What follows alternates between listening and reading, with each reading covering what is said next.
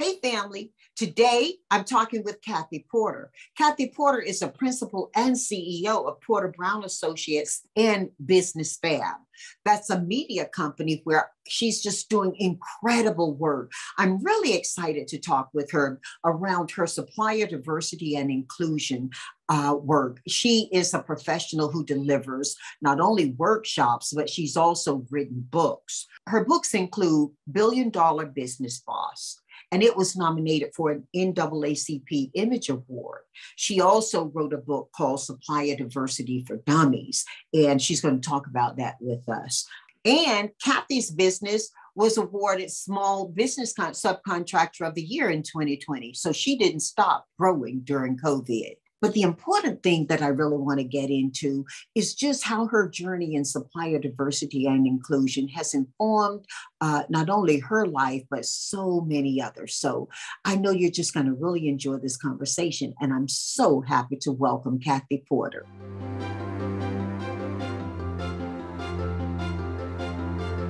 Kathey. Yes, ma'am. Oh, I'm so happy to have you here. You've got so much to share with us today. It's my pleasure to be here. I'm so excited. Well, listen, one of the things I really want to make sure we talk about is this whole idea of diversity and inclusion. So often I've spoken around the thought that we've always had diversity. Inclusion is what we need to lean in on. And it's only recently that many organizations, and more importantly, many people have even thought about the idea of inclusion as a conversation. And it scares a lot of people. There are a lot of ways we can go here. Take us where we need to be.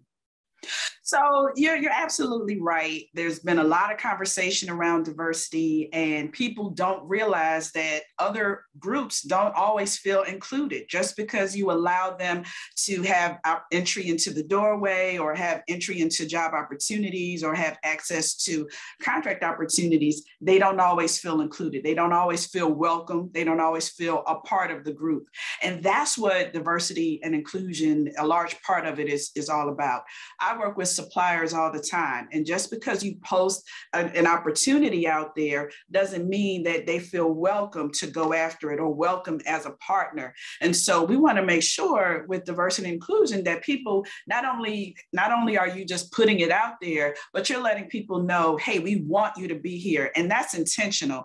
And you're right, it's not always easy. It's always not a comfortable conversation because there are a lot of things that within ourselves that hold us back from that inclusion, our culture, the way we were raised, who we were raised around. And it's not a bad thing. It's just calls for us to talk about it a little bit more and really understand where that's coming from so that we can create solutions.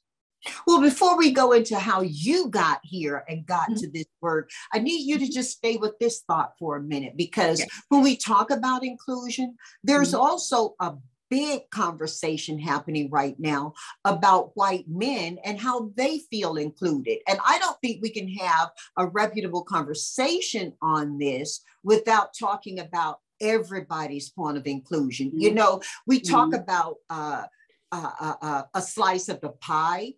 As we continue to iterate in our care and our thoughtfulness, some feel that the slices of pies are getting thinner. Now, I tend to say bake more pies, but in any event, can we talk a little bit, Kathey, from your area of expertise about how we look at it, inclusion for all? Well, so you touched on a couple of things. We white men seem to be the target now, and I think that's because they have historically been in the positions of a lot of power in a lot of different industries, a lot of different areas. And so naturally, the natural tendency is to go after them. But a part of the inclusion, going back to what inclusion is, it doesn't mean excluding another group. And so we have to figure out, like you say, either make the pie bigger or make more pies where everyone still feels like they can be a part of it. And so my work with what I do with suppliers and business and creating business opportunities, it's not about excluding one group over the other. It's about making room for everybody so that everybody can get a slice of that pie. We like pie too. So we want everybody to be able to get a piece of pie and not have somebody else that's excluded or tell them they can't have any pie. Well, how does data play into how you're helping companies and owners? So data is important. I mean, you can't make decisions. You don't know where you need to go and what your next step should be without having the right information. And I think for a long time, we've been doing things anecdotally, how it feels and how it smells and pass the sniff test and all of those things. But you need relevant data to really solidify and to give you concrete evidence about what you're doing and what you should be doing. And I think for a long time, especially in supplier diversity, we just didn't rely on data. It was just, we knew what was happening. We knew what was occurring. We could see it. And that's anecdotal information, but you got to have the data to support it. And when you're in a business environment, you're talking about contracts, you're talking about all of these things. And to convince people, you have to have that data to support it. So I'm so glad to see now that this industry, diversity and inclusion and supplier diversity, they're looking at metrics, and there are a lot of resources out there to give you those metrics and that information so that you can make decisions based on facts, not just how you feel or your emotions. Well, you know, you're a key source for that information, which is why I'm so intrigued to have you have this conversation. Can you just share a little bit more about what your work is in a way, perchance, better than I just did?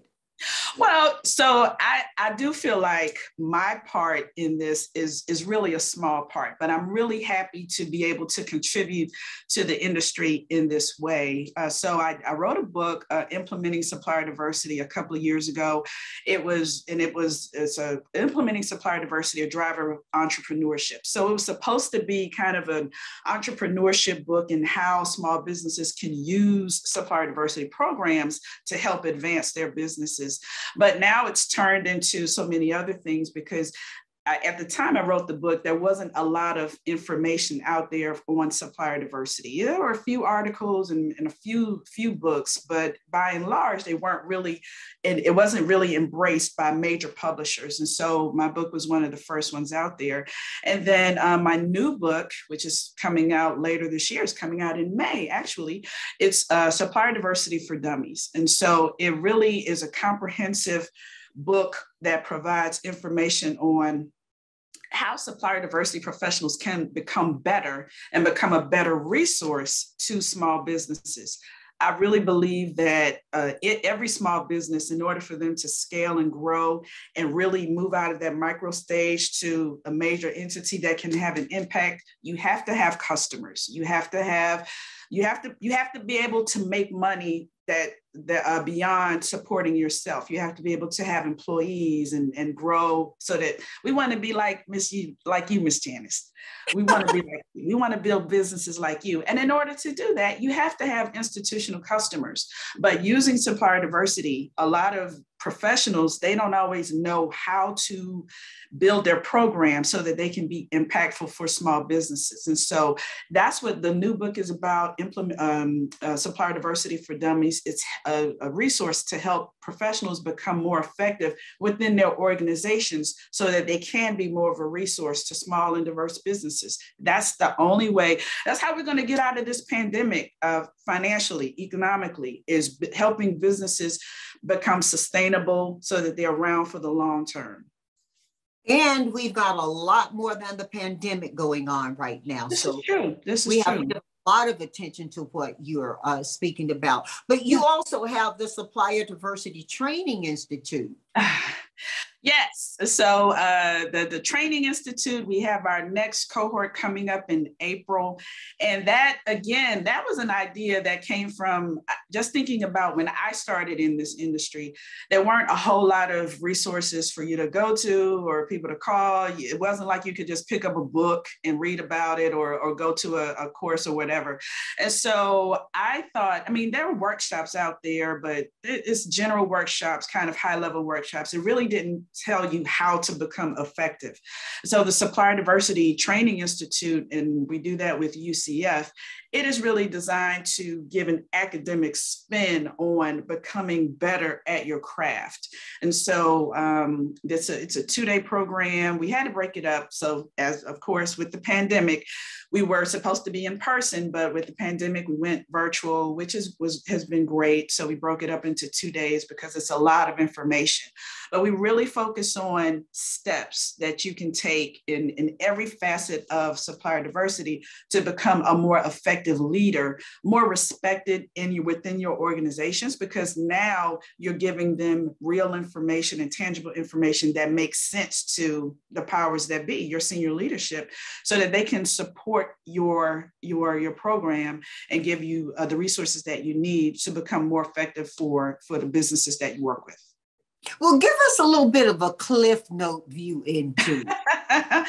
So Cliff Notes. So we talk about the history of supplier diversity. I have a very fortunate to have instructor, Dr. Fred McKinney, who's one of the foremost historians on supplier diversity. I'm sure you've seen him at different events as well. And just coming from a historical perspective, we know the Croson case and all of those things, which kind of were the catalyst for it. But providing that history as to everybody doesn't know that, though. Maybe you can just talk. This is true. It talks about disparity, and there was an issue with a vendor who felt that they were discriminated against, and so that became the basis for disparity studies and all of that. But going back to the 60s and why these programs were started, it was due to the riots that were occurring, and the government at the time, which was a Republican government, they were trying to come up with solutions to address the economic disparities that existed. And so they gradually put legal language that allowed, that forced some of their existing contractors to work with minority businesses and to give them opportunities. So that set the stage for diversity, but it did not set the stage necessarily for inclusion. So you told them what to do, you didn't tell them how to do it. And so for a long period of time, we had these programs in place, but nothing was done. And so it wasn't until maybe around the late 80s and 90s that we really started seeing businesses become intentional about their intent. Okay, how do we really make these programs impactful? Because they're not going away. And if we really want to be able to impact these communities, we have to be able to have programs that work. And so we started to see organizations get really intentional, create these programs where businesses could get the acumen that they needed and all of those things. So we talk about the history of supplier diversity, why we have these roles and why we exist. We talk about how to get that, how to convince people. So people think that supplier diversity is a bunch of lunches and dinners and all of that stuff and breakfasts and awards. And there's so much more. We are in a community, we are community facing, but we are economic opportunity drivers. Our job is to help businesses and connect them to opportunities. So we really go through, and doing that, you can have on a lot of different hats. You can be an advocate, you can be an influencer, because you're constantly influencing other people's decisions. You're constantly advocating for small businesses. You're a negotiator, you're a mediator, you're all of these things. So we talk about all of the hats that a supplier diversity professional might wear in an organization, and how do you prepare for that? And so there's nothing to prepare you for that. You're just kind of thrown in. And then when you think about how people get into this industry, it's not something you can major in. You can't say, hey, I want to go to school and get into supplier diversity. You just kind of, hey, you want to do this job? Yeah, sure, I'll do it. And that's it.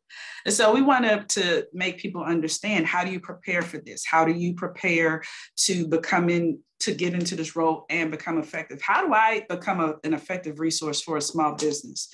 And for you, I mean, your business, you've built this amazing and incredible business, and you have so many people that look up to you. And when you think about who was there to help you and organizations that were there, they may not have always been the resource that you needed at the time. And so we want to change that and help people be able to help businesses when they come to them for help. And if you don't know what to do, then you're not going to be a resource for them.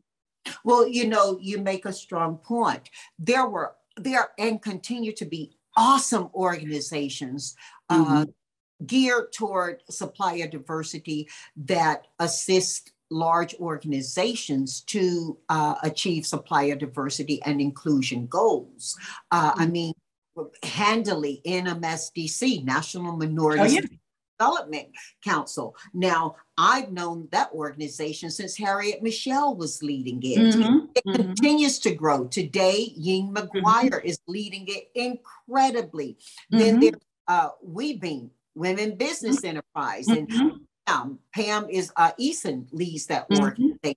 WPO, the list would go on of organizations that are all advocating. You're so right. When I was growing up, my business, though, I found difficulty in how to design my own supplier diversity initiatives. And we designed pretty much from the hip.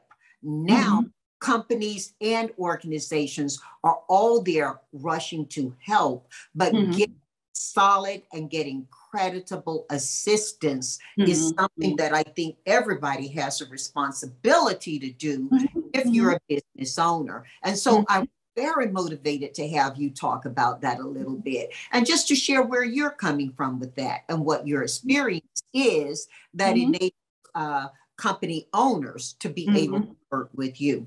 But you got to talk about the $50 billion boss. You got to talk about that. Come on, girl. So the $50 billion boss, I'm so excited about that project and the life that it's been it's just taken on a life of its own. So years ago, just me as a young entrepreneur trying to figure out what can I do and what resources are out there, what's happening in the marketplace. Every day I used to come, every evening after work, I would come home and sit in front of my computer just looking for trends and seeing what was happening in the market. And I was like, I wish there was a resource guide or something that I could read a person's story to see how did they do it, how they did it, and all of these things. And then it came to me, oh, maybe I could just write one. Maybe I could do this and I could be that resource. So I started this project years and years ago. And then I was trying to get it published. And of course, everybody turned it down. But then I finally found a publisher. And it was really important for me to go with a major publisher because I viewed this as a business book and a business resource. And so I was willing to wait on that right relationship. And so finally found a publisher. It's a book about African-American Black women entrepreneurs, how they built their business, $1 million plus business. I got to get you into the $50 billion boss book. We got to hear your story. I got to get you in there. But that's what the book was about. We were originally looking at celebrity women at the time because everybody's intrigued by celebrities. And it was the publisher who said, hey, why don't you do just regular women and women that might not, their stories might not get told otherwise.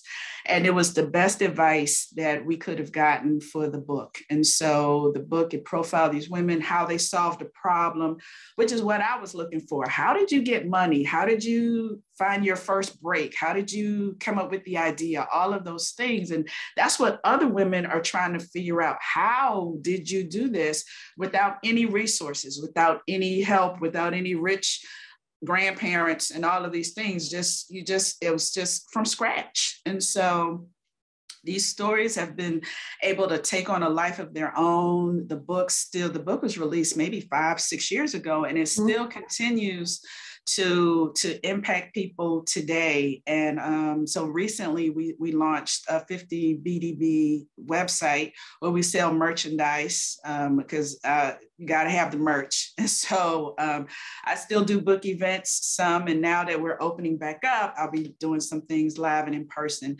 But with the merchandise, a portion of sales we're going to do grants I started a $50 billion Boss Foundation.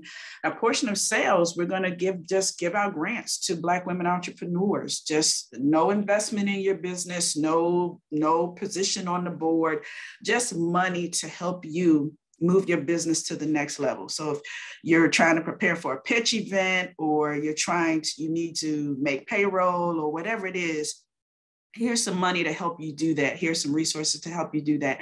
And it's those kinds of things that can make all the difference in the world. So it's really exciting to see all of this interest in Black women entrepreneurs. When the book first came out, nobody was thinking about Black women entrepreneurs. I went to foundations. I went to all of these places. We tried to get sponsors for book tours and book events.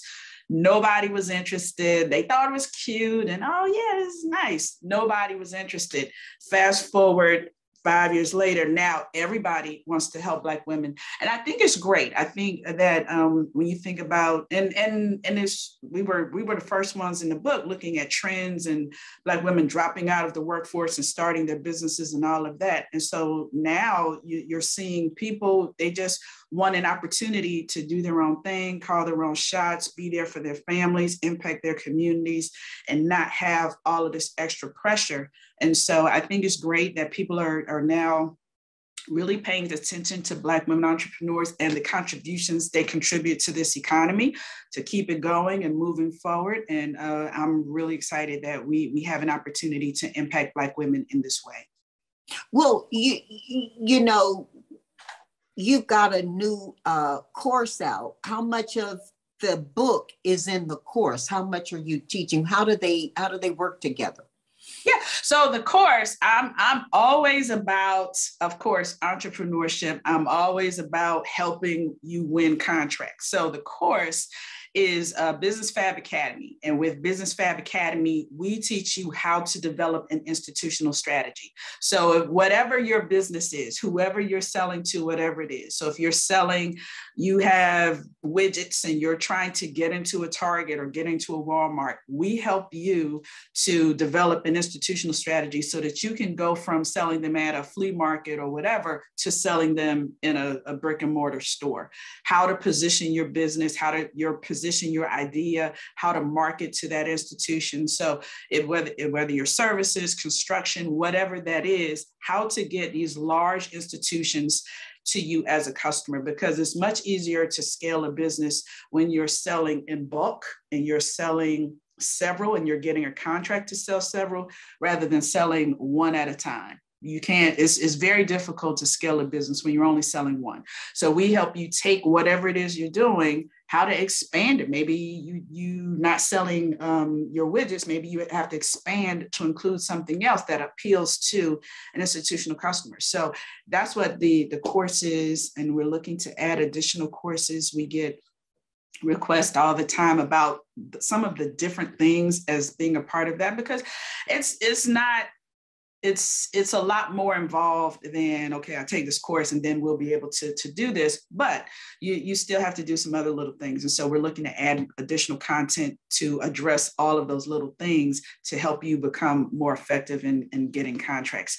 And I think every business, you can have your retail side, but you also want to have an institutional side where you're selling to larger clients. So it doesn't mean one or the other. It's both. You can have both and have a really successful business. So when you have things like the pandemic that comes in, now you're working with one group and maybe not the other group, and then vice versa. So it helps you to build out your portfolio, even it out a little bit so that you're not as impacted when disruptions like this come along. Well, I've got to get you connected with some of the organizations I mentioned to you before, because they do amazing work. And I know they'd enjoy having you be a part of some of what they're doing. But, you know, so many of our listeners are young women starting businesses. Mm-hmm. Not all of them are African American, so not all of them are Black. Mm-hmm. So how does your book work for them as well?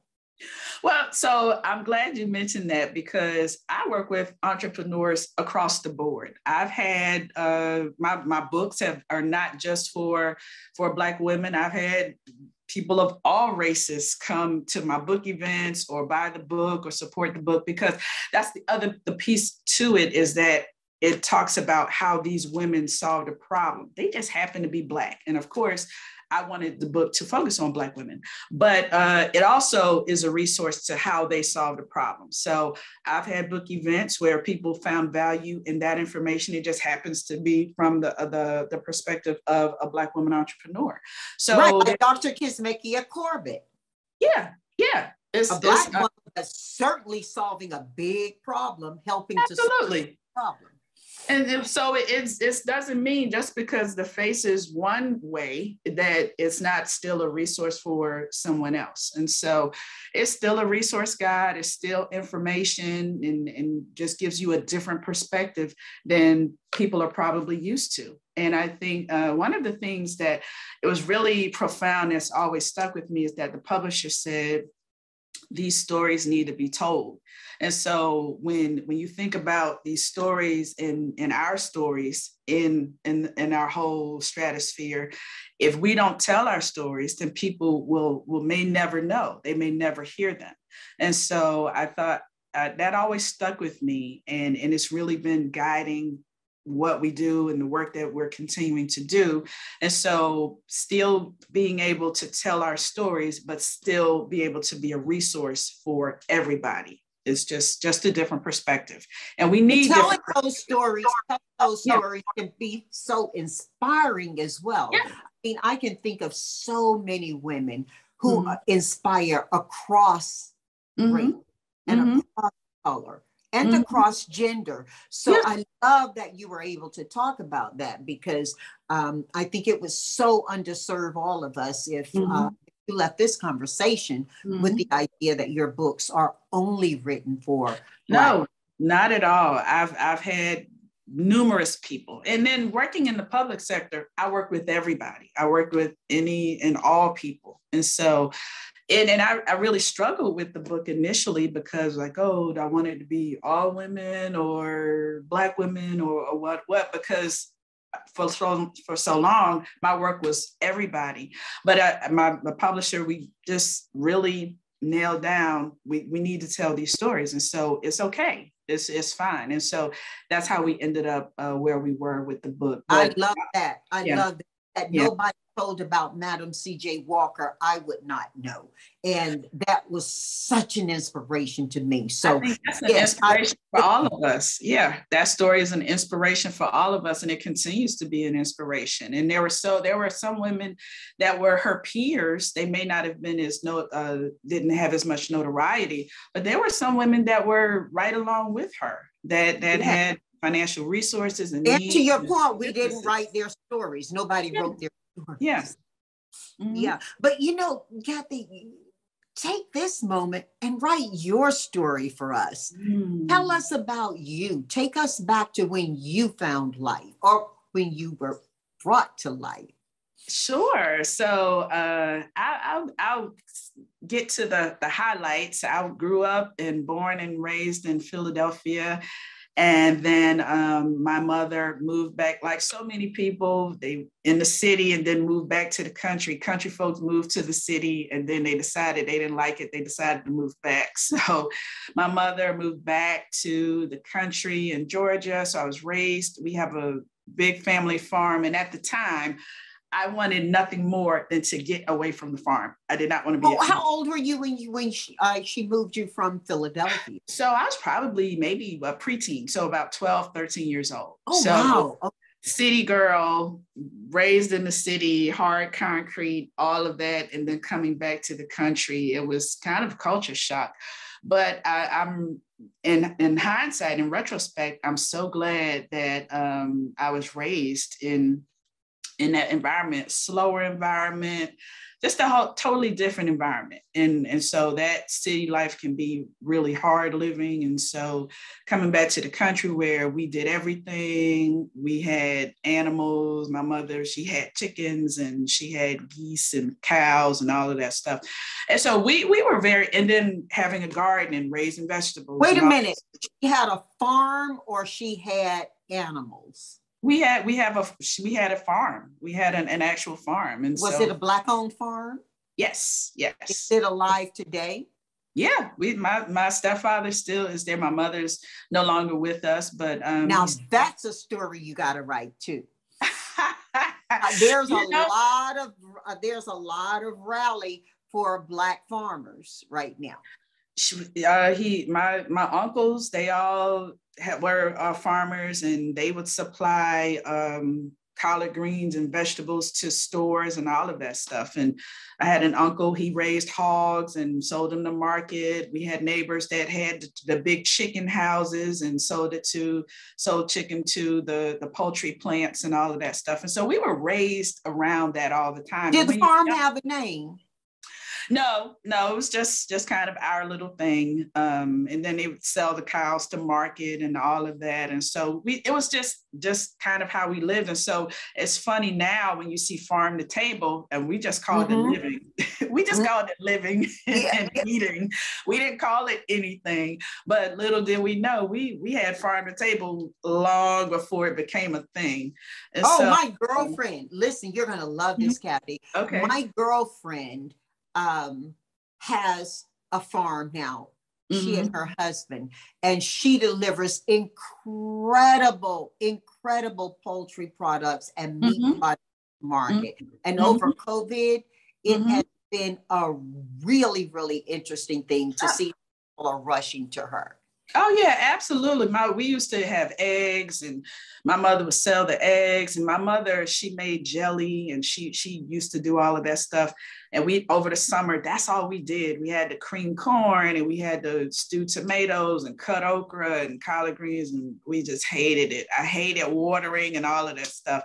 And so, and then when she passed, now none of us can make any jelly. We don't know how to do it. So, but we can't laugh about that. That's so sad, because many of us have lost those old skills, haven't we? Yeah.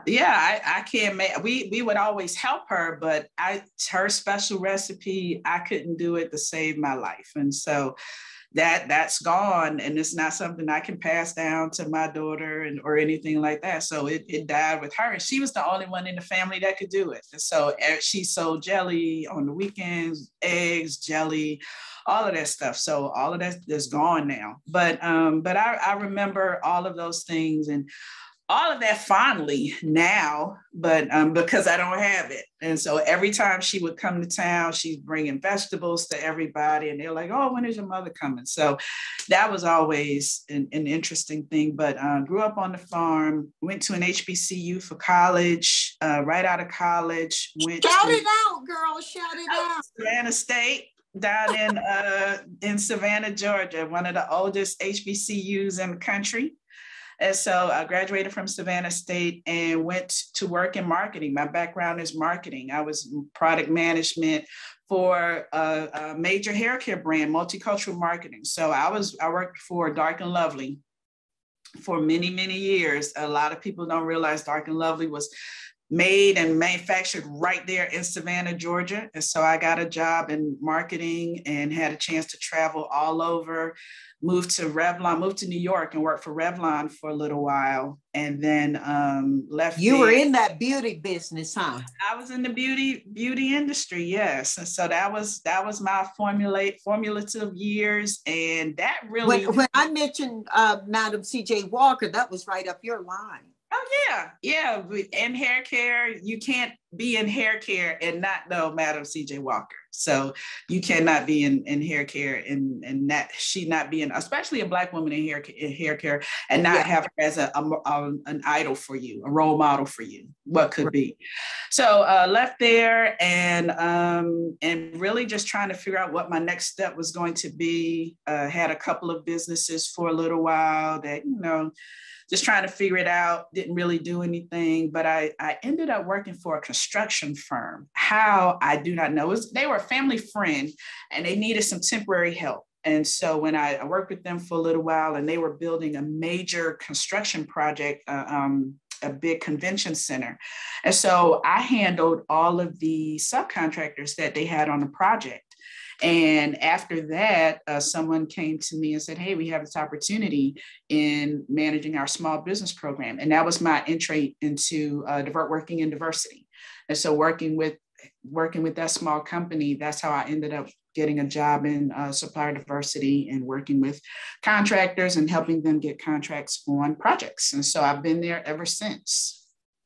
Well, we talked about farms, and I mentioned my girlfriend over COVID. I got to tell you, I was really fortunate. Shiner Gold Star Ranch is her company. You should look her up if your family's still in farming. She's doing some really smart things there. Her name is Kimber.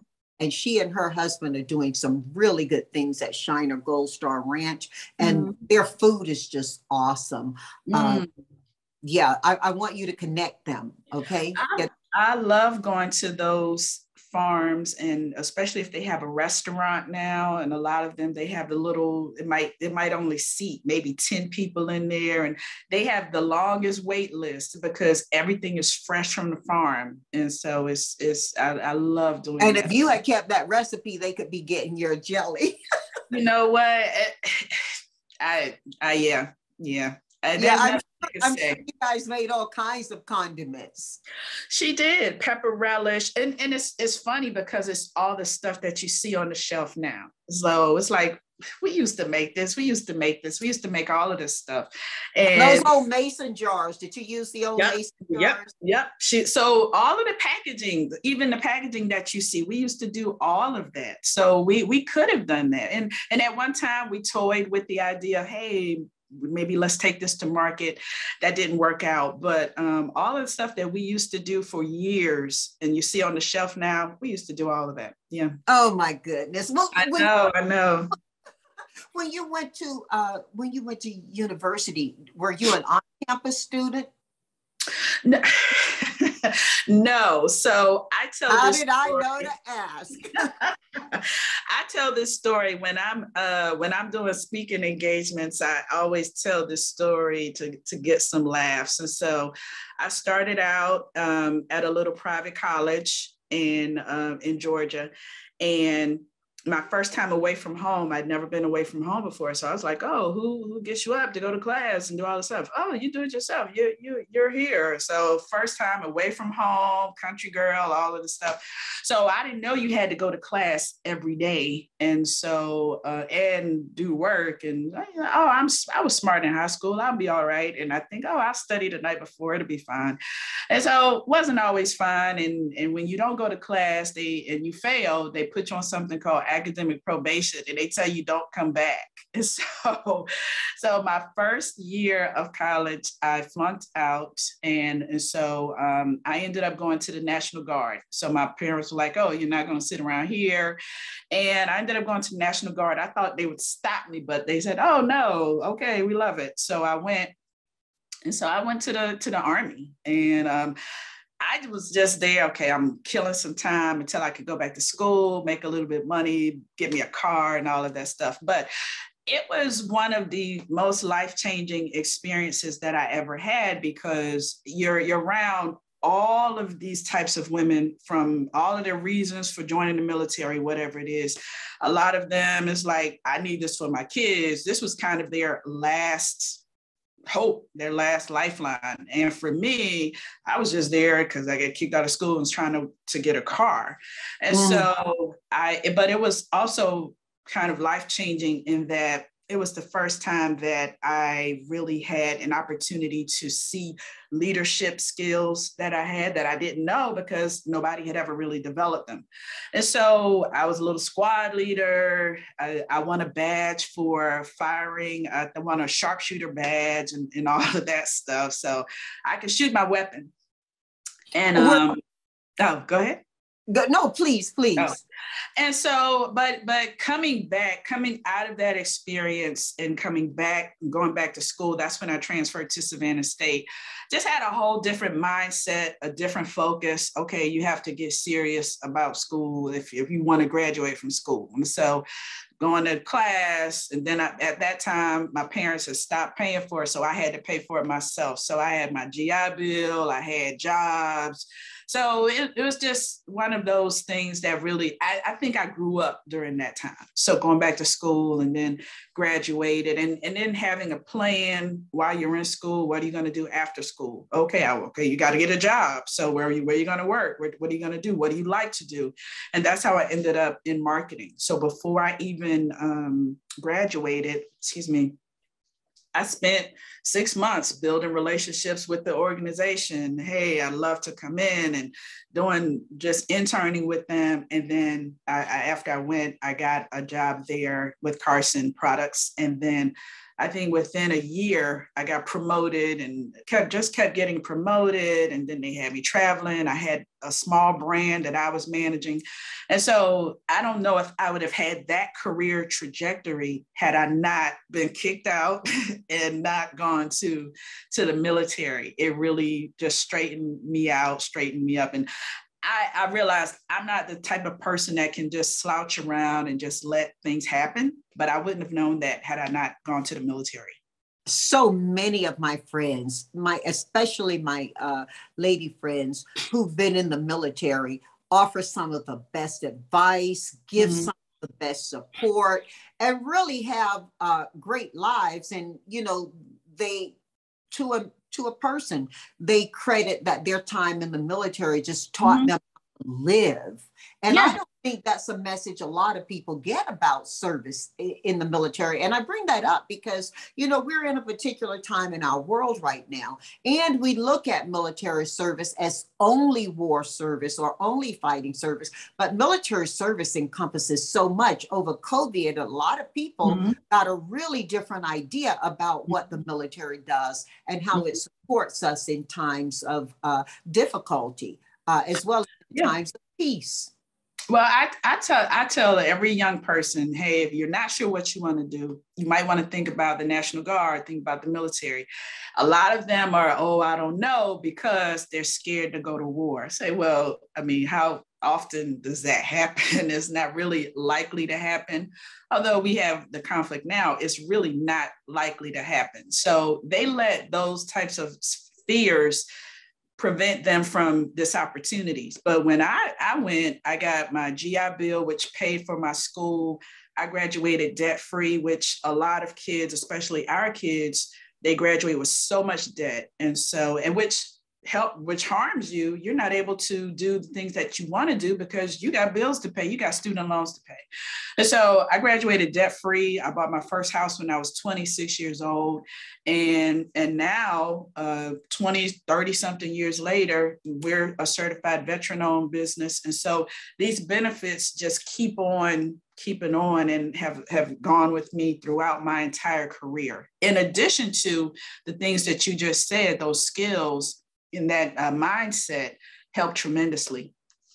And so many. I remember the National Guard coming into my hometown during Hurricane Floyd. And it was my first real strong awareness of the National Guard. Although one of the major National Guard recruitment centers is on campus at my university, and HBCU, North Carolina A&T State University. You know, as we're going through a reinvention of how education looks, I don't think anything will supplant the value that students get for being on campus. And I asked you, were you an on-campus student? I do think that's very helpful, but a lot of education is distance learning now. And I don't know where the National Guard or the military will be in line with that type of change.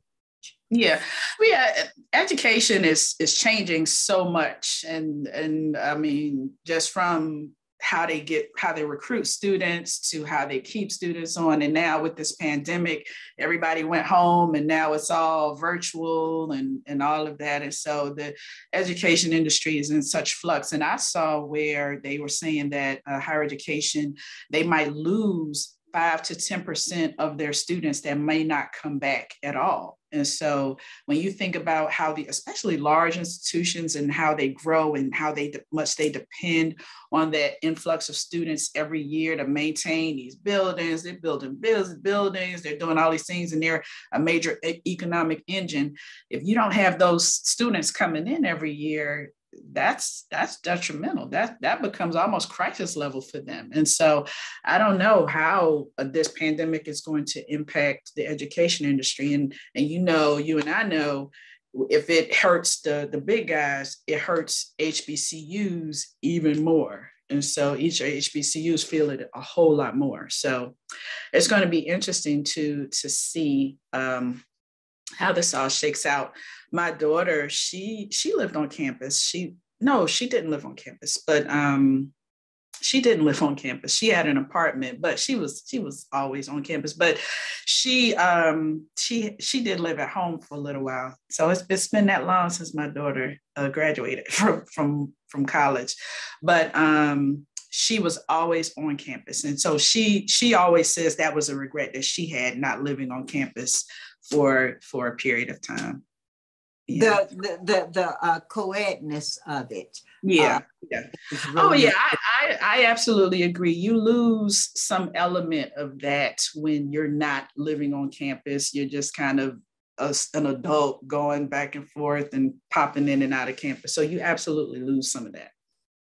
Well, I don't want to lose anything in terms of your sharing. So I'm going to do what I call 4 for 4. Okay. I'm ready. I'm going to ask you 4 questions, and you're going to give me 4 answers to each. And here's the thing. 4 answers to each question? 4 answers to each question. Okay. So the first one, let's go 1 for 4. You're hosting a dinner party. Kathey, you can invite anybody from any time in history till now to your dinner party. Who are the 4 people you're inviting? Okay, so I have to start with why. And why? Remember, why is part of the answer. Okay, so of course I have to ask Madam C.J. Walker, just because she's such a legend, and how does she have the foresight and the will and the tenacity to do what she did, considering everything that she went through, which means that none of us have an excuse. There's no reason why.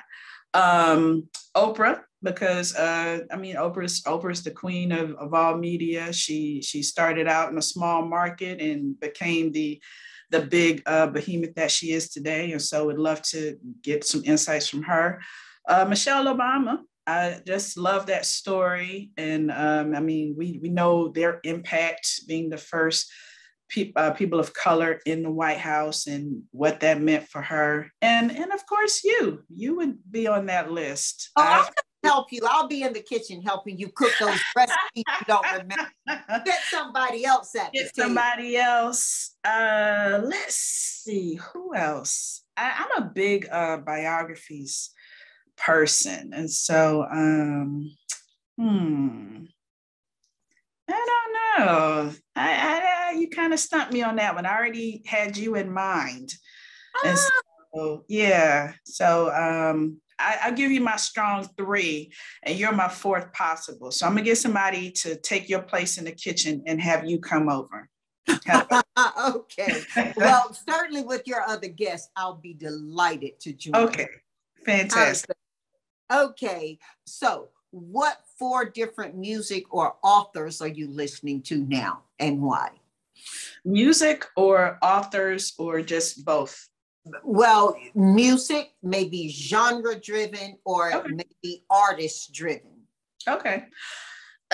So with music, I'm very eclectic and a little new age. And so, I like my classic R&B from the 80s, from the 90s. Mary J. Blige is having a huge resurgence, and so loving that. I always love Jill Scott, because like to mellow out and vibe out. Those eggs in the morning. Yes. I'm loving Jasmine Sullivan right now. Always loved her. And I like her. I love her. Now, is Jasmine Sullivan the one who broke the car window?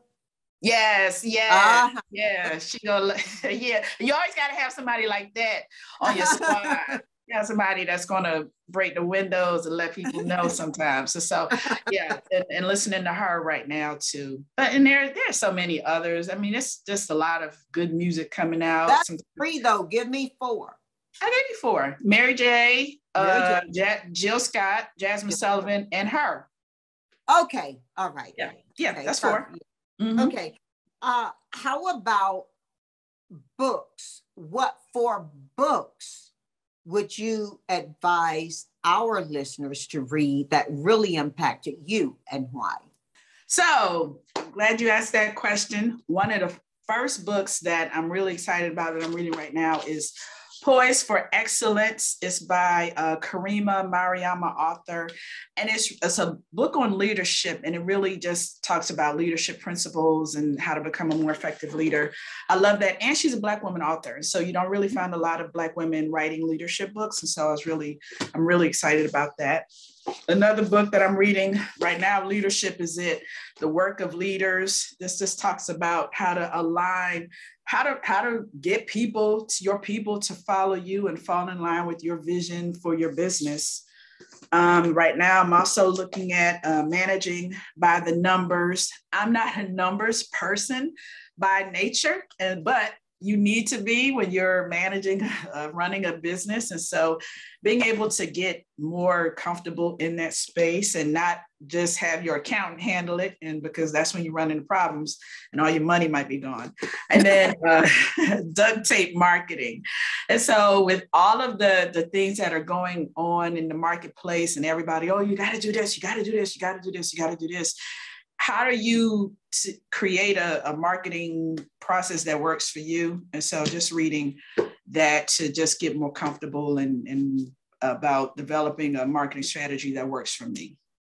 Oh, wow. Thank you. Thank you so much. Those are going to be some really helpful books. You didn't throw novels in there, so you're serious. You're on your business now. Right now, I don't have time to read novels. I used to read novels, and because I'm reading books and facilitating stuff all the time, it's usually textbook driven.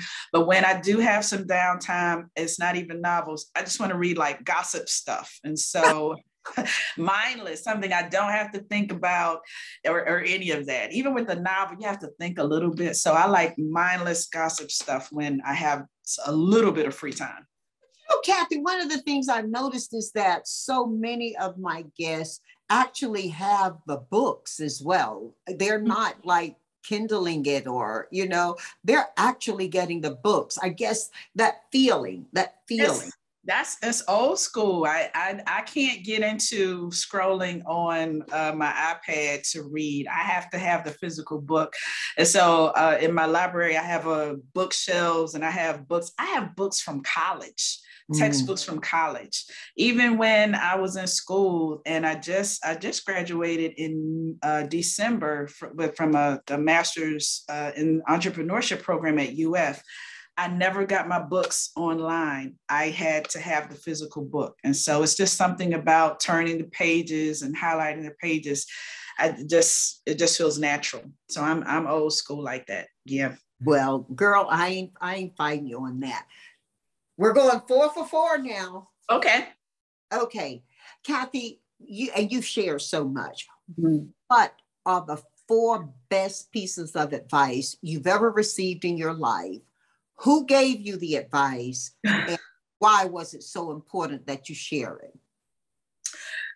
Oh, I've been very, very fortunate. So I have a lot of people in my corner that I go to for different things. And so probably the best business advice was make sure you watch your money, keep your eyes on your money. And that came from, she's a mentor now, Wanda Smith. And so that's a good piece of advice. My mother, was always giving me good advice. And she said to just go after it. Don't worry about what the repercussions are. And I can say that if I had thought about some things too much, I probably wouldn't have done them. And so being able to just go out there, very fortunate that she raised us where we weren't burdened with a lot of other things. We could just go after what we wanted. And so having that freedom and that flexibility, and a lot of people ask, well, what has been your secret? I've always been able to just go after it. If it comes into my head, I could go for it. And so that was my mother.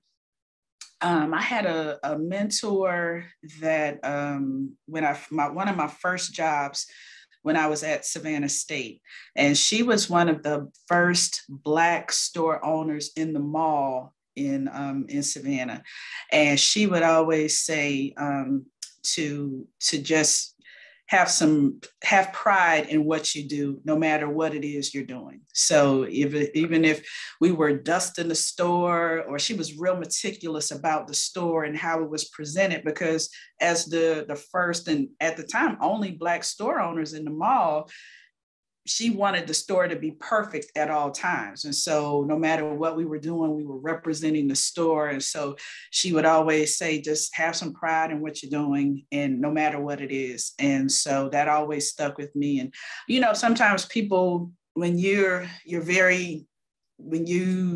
have a very particular vision about how you present yourself and how you present your work, you get labeled a lot of different things. Oh, she's mean. Oh, she's this. Oh, she's that. But she just had a vision for her business, and she stuck to it. And if you wanted to work with her, that was how you're going to work. And there were no shortcuts. There was no in between. And then, so I really appreciated that, because that's set the stage for how I work today. Just strong work ethic, and always just keeping that in mind. And then the last piece was, it was always enjoy what you do. And so that came from that. I got that from, I think, when I was in the military, and I think it was one of the drill sergeants, and I can't remember their name at the time, but it was one of the drill sergeants, and they were like, enjoy what you do, because when you're in that environment and in that moment, we hated PT. We hated having to get up in the mornings. We hated all of it.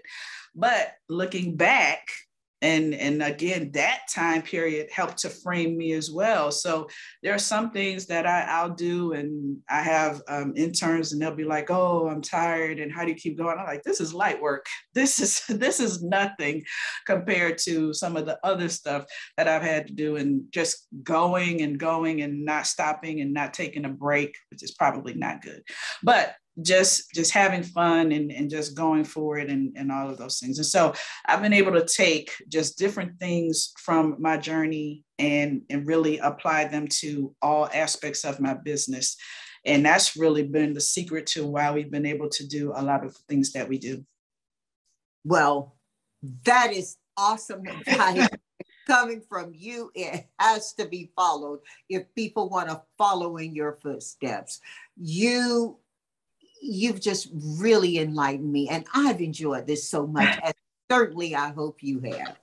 Absolutely. I'm honored to be here with you this afternoon. Well, from my heart to your home, thank you, Kathey. Thank you so much, Ms. Janice. Thanks for having me.